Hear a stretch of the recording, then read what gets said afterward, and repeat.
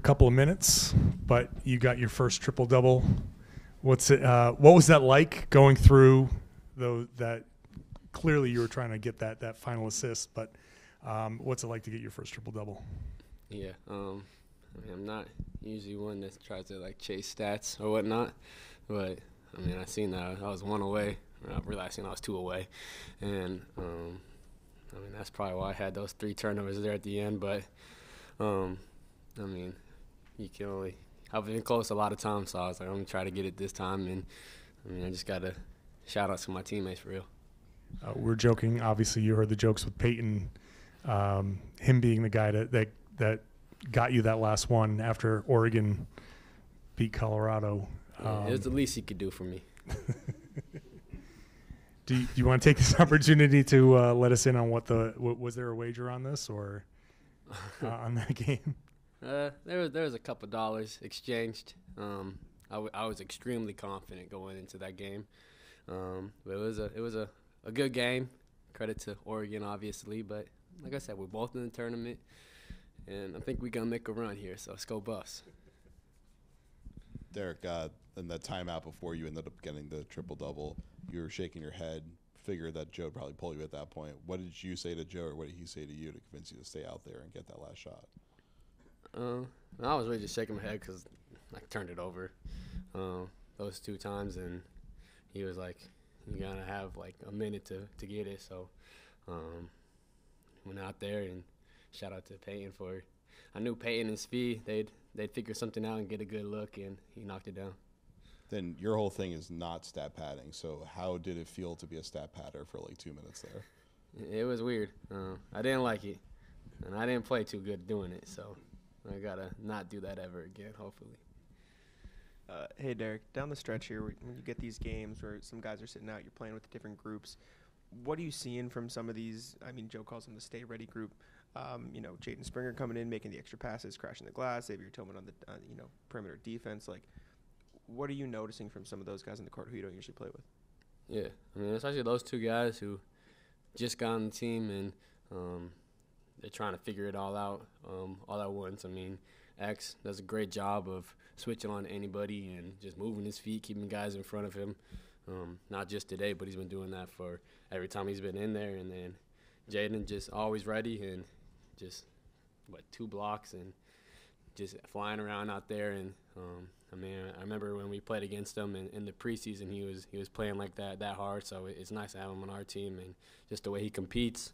But I mean, everybody on this team works so hard with the coaching staffs behind the scenes and playing in the games on off days and like just staying ready. And we got a lot of confidence and respect for everybody on this roster. And what are some of your conversations like with those guys? Like, excuse me, what are you telling them? Like the new guys, but also like Svi and O'Shea, like those guys trying to learn what they need to do when they get on the court for these limited minutes. Like, what are those conversations like?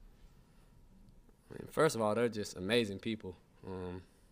O'Shea, I mean, he's probably the first one up every time on the bench and just cheering you on. So every time you're in there, you just want them to play their game, do whatever they do best. And I mean, obviously, Svi comes in and he makes shots. He spaces the floor, and I mean, just those 2 guys, because you brought them up, are just great. Are big for our team, and it's great to see them get minutes and help us win games. Derrick, your reputation is somebody that's professional and likes to give things up for the team. How important is that to you, and how nice is it that your teammates talk about you that way?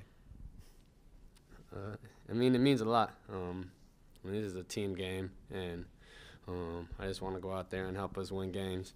That's really what I'm focused on, and we got amazing guys, top to bottom, that you want to go out and compete with, that you want to play with, and I'm just thankful and grateful to be part of this organization and with this team.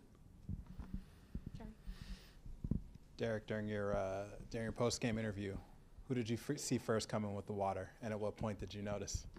I seen Luke, and they did it too early. They hadn't even asked a question yet, so I was still a little bit observant. But Luke is not the sneakiest person in the world, thankfully.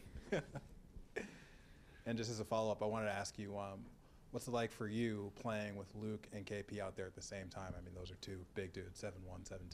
Yeah, I mean, a lot of size to start the game, and I don't know how much minutes they've played together, but, I mean, that just shows KP's versatility of you can really play him with smalls, you play him with bigs, and you can just do a little bit of everything, and Luke is just the constant for us every game, every time he's out there, you know what to expect from Luke, and he just does so many little things for us to help us win games, and so I think it was a little different having them both out there, and it was a good lineup for us.